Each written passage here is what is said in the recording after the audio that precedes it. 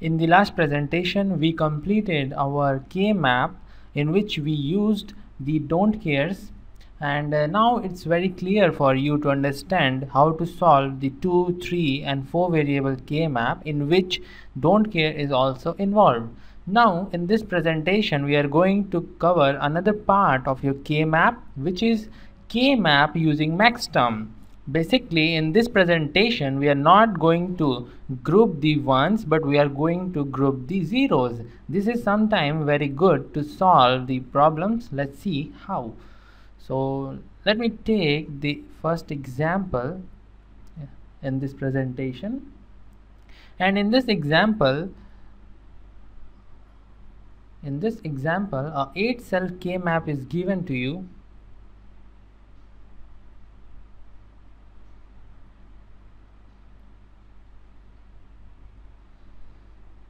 Okay, and the variables are A, B, C. A is your max term, C is your min term. 0, 0, 0, 1, 1, 1, 1, 0, 0, 1.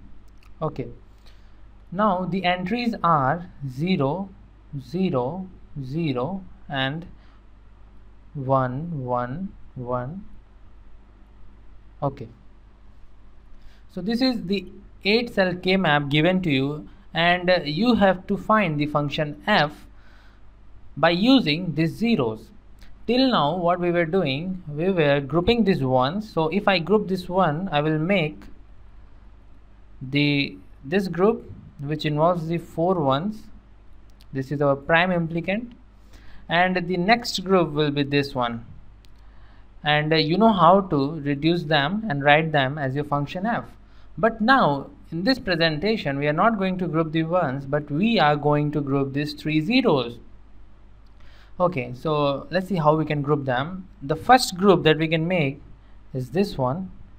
We will give it name 1, and the second group we can make is this one, in which also there are 2 zeros. So this is all that we can do in this. We cannot group these 3 zeros because we know that the group can be of 2 zeros or 2 ones, 4 zeros or 4 ones, and so on. So the function f is equal to 1 plus 2. But remember one thing which is very important is that in this type of K-map, when you are grouping the zeros, the function should be complement, because the value of the function or the value of the output f is false. What are the zeros and ones we are filling in this cells? These are the values of your f, that is your output. When we group these ones, it is true, so we just write f with no complement sign. But when we group zeros, we have to give a complement sign here, that is bar or dash. So this is a common mistake that students do, so just keep it in your mind that you have to write it as f complement. Okay, now let's write what is the value of 1. It is A is not changing in the first group, so I will write as A complement because A is 0. B is also not changing, is 0 here, and again it's 0, so I will write it as B complement. And you can see that C is changing from 0 to 1, so we are not going to write C in this one. Okay, similarly in 2, A is A bar, and you can see that B is changing from 0 to 1, so B is not written here, and C is 1, so C. And on the left hand side you are having f complement. Now we will use De Morgan's law. De Morgan's law, and we will take complement of the both side. We'll take complement of the both sides, so this thing will become f complement, and again its complement, and the complement of whole right hand side. You know f complement and then its complement is f, and by using De Morgan's law, I hope you know what is De Morgan's law. We have completed it in the earlier lectures. So this is something we are going to get after applying the De Morgan's law. Now we have to use De Morgan's law again for this one and this one. So it will give us A, this AND operator will change to OR, and this complement B will be B, okay, and this A complement will be A, the AND will change to OR, and the C will change to C complement, and this is your F.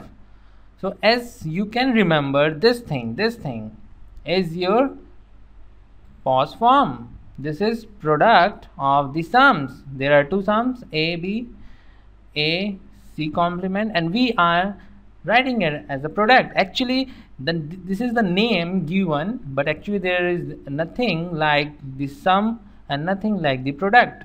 It's just a representation. It looked like our mathematical sum and then its product, but actually it's OR operator and this is AND operator.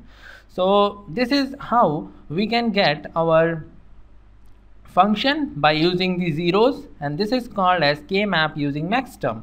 Now if I simplify this by using the Boolean algebra, then you might be knowing what is the distributive law. I am directly using it, distributive law. So by using the distributive law, it is A or B C complement, and this is something you are going to get when you combine this one. So let's do that. The function f, now I am writing it as f, not as f complement like here, because I am combining the ones. So for this one, let's say this is 1, this is 2. For this one, it is A simply because both B and C are changing, and for this 2 we are having BC complement because A is changing in this group from 1 to 0. So you can see that these two things are same. So there is no problem whatever combination you make by using zeros or by using ones, but sometimes it's very helpful when you combine these zeros. As you can see here, we have to make the combination of the 3 zeros. We have to combine the 3 zeros, but here we have to combine 5 ones. However, the both things are simple, but when you are having a K-map having the 16 cells, and let's say we are having 15 ones in it and 1 0, then you can simply write a 0. Okay, so we will see some more example on this K-map using maxterm in the next presentation, which will make it more clear to you, and I hope you got what it is in this presentation only. So thanks for watching and see you in the next presentation.